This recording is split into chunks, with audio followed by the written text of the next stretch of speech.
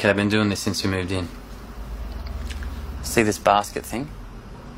I don't know how it happens, if it's the house or what, but any dirty clothes you put in this basket, somehow the next day they're just clean, folded, and in a perfect pile on your bed.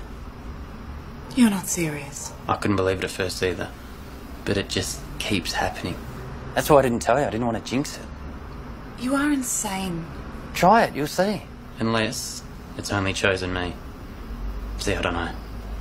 I can't do this. No, wait. There's other things too.